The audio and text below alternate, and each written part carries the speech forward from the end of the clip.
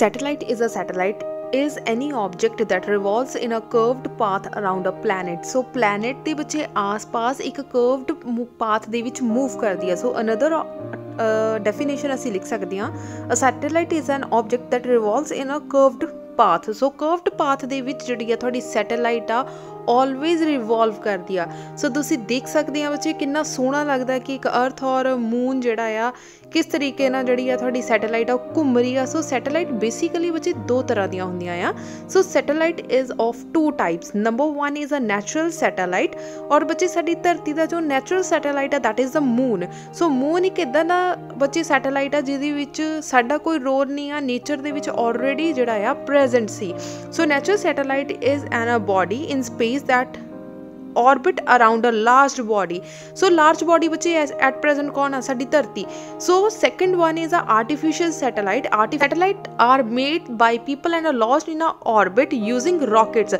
So rocket ਦੇ ਦੁਆਰਾ बच्चे ਜਿਹੜਾ second ਅਸੀਂ launch ਕਰਦੇ ਹਾਂ man made, that is the artificial satellite. बच्चे हुण ਅਸੀਂ ਗੱਲ ਕਰਾਂਗੇ Sputnik 1 which is the earth first artificial satellite which is launched in 4 अक्टूबर 1957 ਦੇ ਵਿੱਚ. सो बच्चे फर्स्ट सैटेलाइट हो सकता ਤੁਹਾਨੂੰ 1 मार्क्स का क्वेश्चन पूछ लिया जाए या 1 मार्क्स का क्वेश्चन पूछ लिया जाए कि फर्स्ट आर्टिफिशियल सैटेलाइट जिहड़ी आ वो किहड़ी सी, दैट इज स्पुतनिक 1. सो 4 अक्टूबर बच्चे 1957 ਦੇ अंदर इनू लॉन्च किया गया सी. सो बच्चे हल्की फुल्की आपां वीडियो देखते हैं कि इनू किस तरीके नाल जिहड़ा आ लॉन्च किया गया सी. बहुत इंटरस्टिंग टॉपिक है. काफ़ी बच्चे इंटरस्ट दे नाल काफ़ी बच्चे इंटरस्ट लेंदे आ. मेरा खुद दा पर्सनल सैटेलाइट्स स्पेस दे नाल काफ़ी ज़्यादा इंटरस्ट है. सो तुसीं देख सकते हैं बच्चे उन्होंने किस तरीके नाल इहनूं जिहड़ा आ सैट कीता proper. So first time launch करना सी तां काफ़ी डिफिकल्ट सी सब दे लई. सो इन्ना वड्डा बच्चे तुसीं देख सकते कि रॉकेट सीगा. देखो उहनूं किस तरीके नाल लिआंदा गया, किस तरीके नाल फिट किया गया, दैन उहनूं जिहड़ा आ लॉन्च किया गया सीगा. सो साइंटिस्ट की बच्चे बहुत वड्डी कह लो उपलब्धि सी उस टाइम कि जदों स्पुतनिक नूं फर्स्ट टाइम जिहड़ा आ लॉन्च किया गया सी. सो बच्चे साडी इंडियन दा फर्स्ट जिहड़ा सैटेलाइट आ वो किहड़ा आ, हो सकदा तुहाडे विचों बहुत सारे स्टूडेंट्स नूं पता होवे. साडी इंडियन जिहड़ा फर्स्ट सैटेलाइट आ बच्चे दैट इज़ द आर्यभट्ट. सो हो सकदा क्वेश्चन दे अंदर तुहानूं 1 मार्क्स दा अलग तो क्वेश्चन पूछ लिया जाए कि जिहड़ा इंडिया दा फर्स्ट सैटेलाइट सीगा वो किहड़ा सी, आर्यभट्ट. अगर असी पूरे वर्ल्ड का देखा जाए तो दैट इज़ द स्पुतनिक. सो इस तरीके नाल बच्चे नूं सैट किया गया और इस तरीके नाल जिहड़ा आ स्पुतनिक नूं लॉन्च किया गया.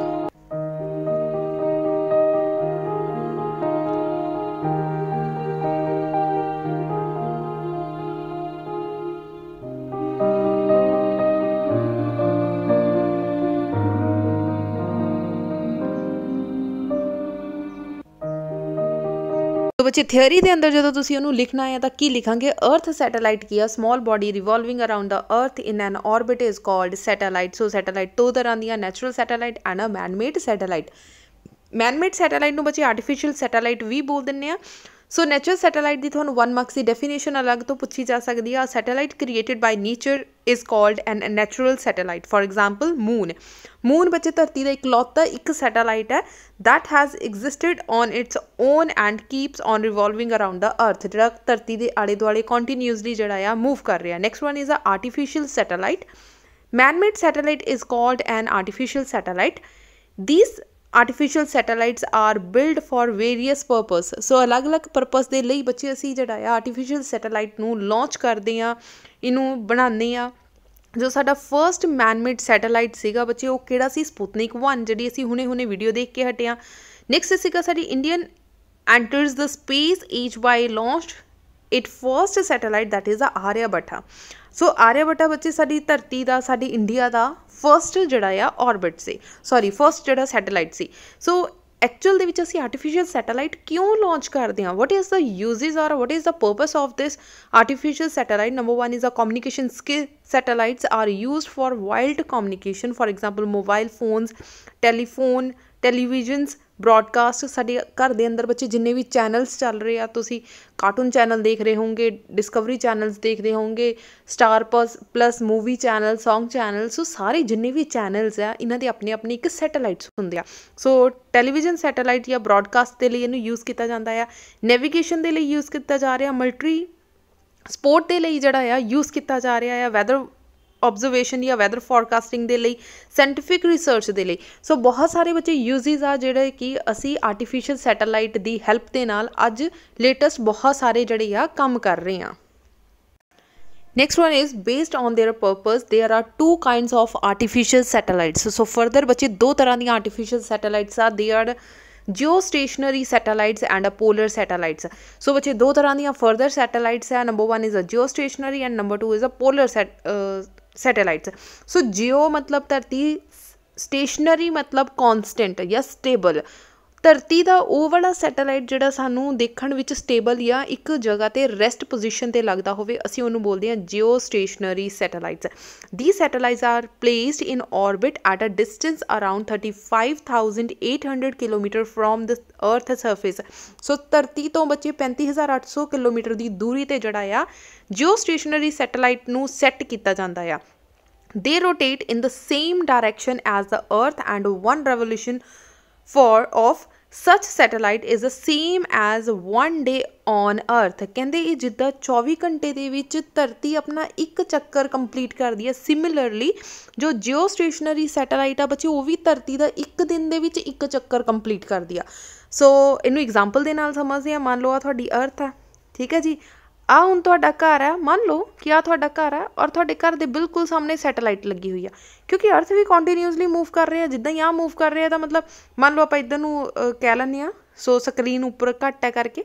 ਸੋ ਸਿਮਿਲਰਲੀ ਆ ਵੀ ਬੱਚੇ ਸੇਮ ਸਪੀਡ ਦੇ ਨਾਲ ਜਾਂ ਸੇਮ ਡਿਸਟੈਂਸ ਦੇ ਨਾਲ ਜਿਹੜਾ ਆ ਇਸ ਤਰੀਕੇ ਨਾਲ ਇੱਧਰ ਨੂੰ ਮੂਵ ਕਰੇਗਾ। ਜਦੋਂ ਮਤਲਬ ਆ ਤੁਹਾਡਾ ਘਰ ਸੀ, ਇੱਥੇ ਤੁਹਾਡੀ ਸੈਟੇਲਾਈਟ ਸੀ, ਜਦੋਂ ਤੁਹਾਡਾ ਘਰ ਇੱਥੇ ਆ ਗਿਆ ਤਾਂ ਸੈਟੇਲਾਈਟ ਵੀ ਇੱਥੇ ਆ, ਤਾਂ ਮਤਲਬ ਤੁਹਾਨੂੰ ਅਗਰ ਤੁਸੀਂ ਦੇਖਦੇ ਆ, ਮੰਨ ਲਓ ਸਾਨੂੰ ਸੈਟੇਲਾਈਟ ਬਿਲਕੁਲ ਸਾਡੇ ਸਿਰ ਦੇ ਉੱਪਰ ਦਿਖ ਰਹੀ ਆ, ਤਾਂ ਸਾਨੂੰ ਆਲਵੇਜ਼ ਸੇਮ ਪੋਜੀਸ਼ਨ 'ਤੇ ਦਿਖੂਗੀ। ਮੰਨ ਲਓ ਤੁਹਾਡਾ ਘਰ ਇੱਧਰ ਆ ਗਿਆ ਤਾਂ ਸੈਟੇਲਾਈਟ ਤੁਹਾਡੇ ਘਰ ਦੇ ਬਿਲਕੁਲ ਸਾਹਮਣੇ ਦਿਖੇਗੀ, ਕਿਉਂਕਿ ਉਹ ਵੀ ਕੰਟੀਨਿਊਸਲੀ ਤੁਹਾਡੇ ਅਰਥ ਦੇ ਨਾਲ ਨਾਲ 24 ਆਵਰਸ ਦੇ ਵਿੱਚ ਸਰਕਲ ਕੰਪਲੀਟ ਕਰਦੀ ਆ।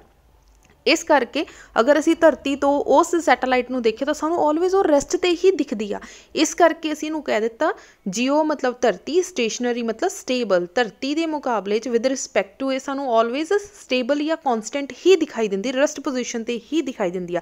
ਦਿਸ means that S scene from ਅਰਥ these satellites will appear to be at same spot। ਸੋ ਸਾਨੂੰ ਸੇਮ ਸਪੋਟ ਦੇ ਉੱਪਰ ਹੀ ਇਹ ਵਾਲੀਆਂ ਜਿਹੜੀਆਂ ਆ ਸੈਟੇਲਾਈਟਸ ਦਿਖਦੀਆਂ, ਜਿਓ ਸਟੇਸ਼ਨਰੀ ਸੈਟੇਲਾਈਟਸ, ਠੀਕ ਹੈ ਜੀ।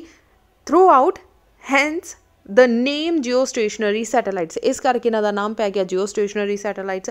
ਮੋਸਟ ਕਾਮਨ ਯੂਜ਼ਡ ਫॉर ਜਿਓ stationery satellites R communication and weather based application.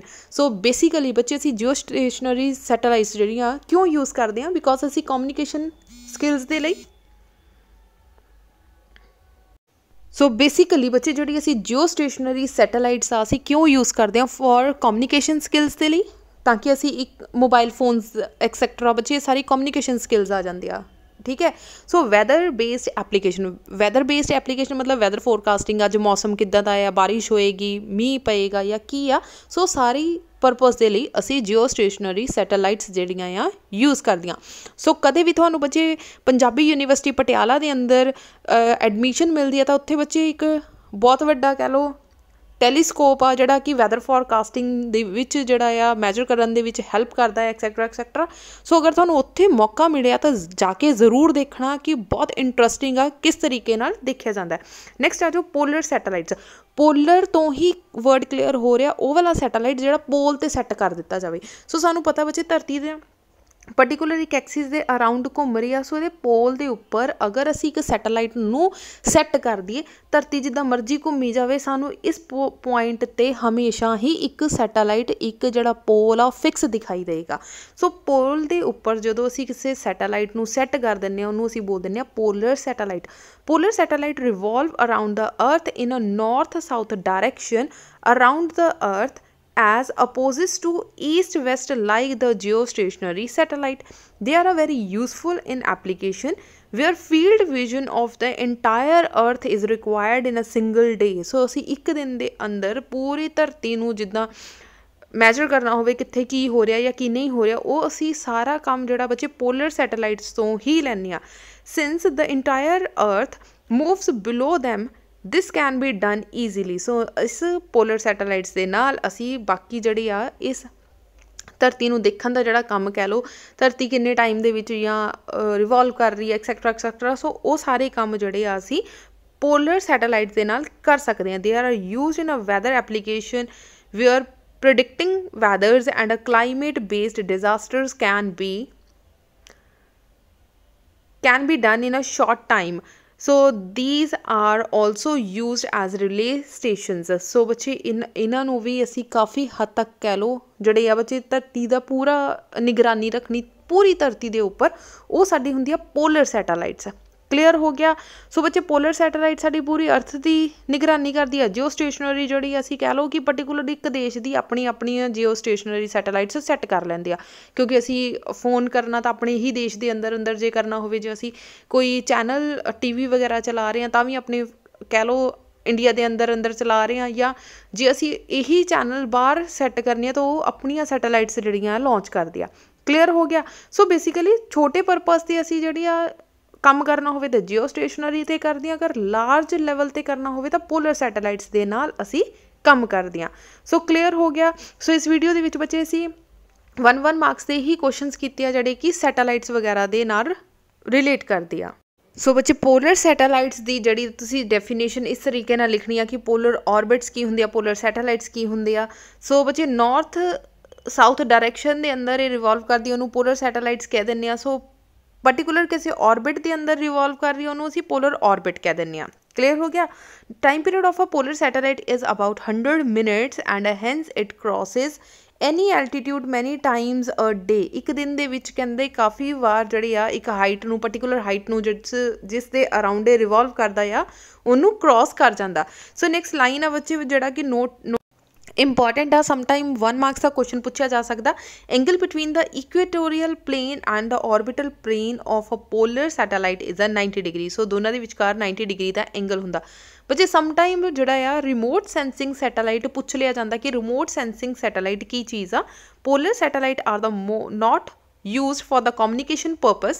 ਸੋ ਬੱਚੇ ਜਿਹੜਾ ਪੋਲਰ ਸੈਟੇਲਾਈਟਸ ਆ ਉਹ ਅਸੀਂ ਜਿਹੜਾ ਆ ਕਮਿਊਨੀਕੇਸ਼ਨ ਪਰਪਸ ਦੇ ਲਈ ਨਹੀਂ ਯੂਜ਼ ਕਰਦੇ। They are used for remote sensing and hence non as a remote sensing satellites. ਇਸ ਕਰਕੇ ਅਸੀਂ ਇਹਨਾਂ ਨੂੰ ਕਹਿ ਦਿੰਦੇ ਆ। ਸੋ ਰਿਮੋਟ ਸੈਂਸਿੰਗ ਸੈਟੇਲਾਈਟਸ ਜਿਹੜੀਆਂ ਬੱਚੇ ਬੇਸਿਕਲੀ ਪੋਲਰ ਸੈਟੇਲਾਈਟਸ ਹੀ ਆ। ਸੋ ਪੋਲਰ ਸੈਟੇਲਾਈਟਸ ਨੂੰ ਹੀ ਰਿਮੋਟ ਸੈਂਸਿੰਗ ਸੈਟੇਲਾਈਟਸ ਕਿਹਾ ਜਾਂਦਾ ਆ। ਸੋ ਬੱਚੇ ਇਸ ਤਰੀਕੇ ਨਾਲ ਜਿਹੜਾ ਆ ਰਿਵੋਲਵ ਕਰਦਾ ਆ ਤੁਹਾਡੀ ਅਰਥ ਆ। ਪੋਲਰ ਔਰਬਿਟ ਬੱਚੇ ਹਾਈਲਾਈਟ ਕੀਤਾ ਹੋਇਆ ਆ, ਜਿਹੜਾ ਸੈਟੇਲਾਈਟ ਆ ਉਹ ਇਸ ਤਰੀਕੇ ਨਾਲ ਜਿਹੜਾ ਆ ਰਿਵੋਲਵ ਕਰਦਾ। ਨੈਕਸਟ ਬੱਚੇ ਯੂਜ਼ਸ ਆ। ਯੂਜ਼ਸ ਜਿਹੜਾ ਆਪਣੀ ਕਾਪੀ ਦੇ ਉੱਪਰ ਅੱਛੇ ਤਰੀਕੇ ਨਾਲ ਨੋਟ ਡਾਊਨ ਕਰ ਲੈਣਾ। ਸੋ ਅਦਰਵਾਈਜ਼ ਤੁਹਾਨੂੰ ਐਕਸਪਲੇਨ ਕਰ ਦਿੱਤਾ ਕਿ ਕਿੱਥੇ ਕਿੱਥੇ ਇਹ ਯੂਜ਼ ਹੁੰਦਾ। ਸੋ ਜਾਂਦੇ ਬੱਚੇ ਵੀਡੀਓ ਨੂੰ ਲਾਈਕ ਕਰ ਜੋ, ਮੈਕਸਿਮਮ ਸ਼ੇਅਰ ਕਰ ਜੋ, ਸਬਸਕ੍ਰਾਈਬ ਕਰਨਾ ਬਿਲਕੁਲ ਨਾ ਭੁੱਲਣਾ। Thank you so much.